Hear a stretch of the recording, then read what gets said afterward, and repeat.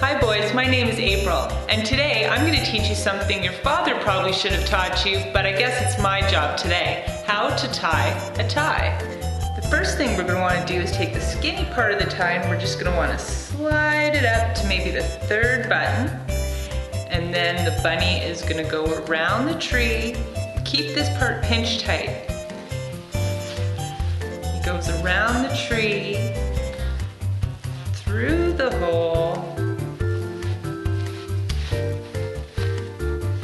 back around the tree, and then up and down the rabbit hole.